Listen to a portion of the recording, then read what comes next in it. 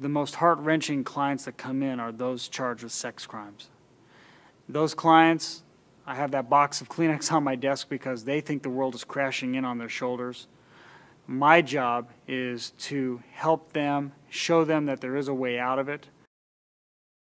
Sex crimes in Arizona is the type of offense that the concept of the presumption of innocence is just thrown out the window.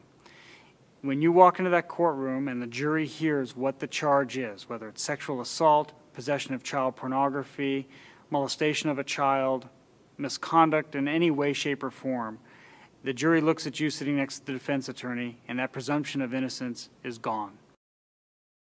I've defended sex crimes in Arizona for the better part of the last 14 years, and as a prosecutor a couple years before that.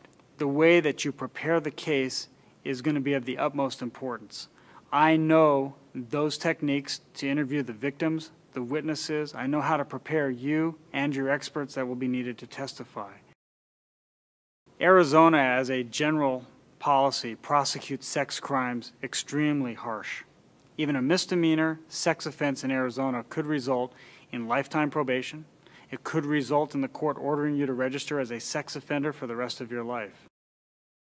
When defending a sex crime, the best opportunity for me to defend the case is when the client contacts me shortly after they're aware an allegation has been made.